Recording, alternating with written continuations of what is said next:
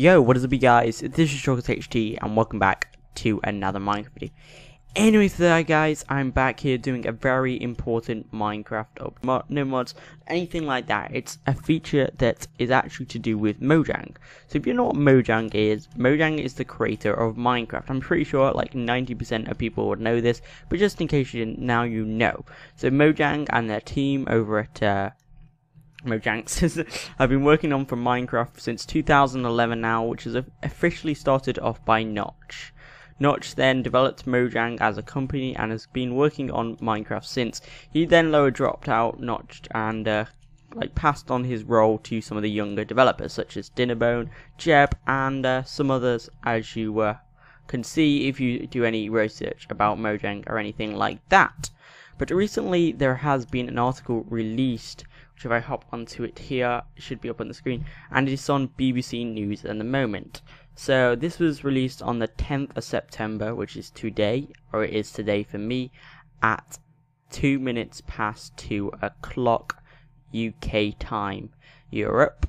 So the news report basically says that Microsoft has set to buy Minecraft developers Mojang. So basically Microsoft is trying to buy Mojang, and it's been suggested that Mojang might sell for more than now.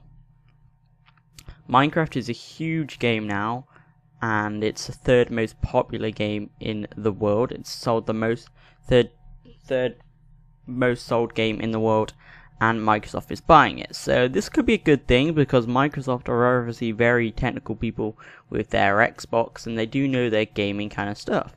So if they were to buy Mojang and do stuff to Minecraft, it could be a good thing. They could add some cool features, maybe change out some of the coding, because Microsoft are obviously pretty good with coding, as they can run really good games on things like the Xbox ones, which are lower priced. They're about £350, where if you want to get the same performance on a PC, you will have to spend like £700.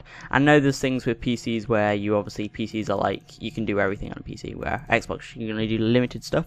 But yeah, I don't know if this is going to be good for Minecraft. I don't know if it's 100% confirmed yet, but I will link the official report news thing in the description. It's by BBC News, and BBC is British news. US, it should show up for you fine, and if it doesn't, then just search Microsoft buys Minecraft or anything like that.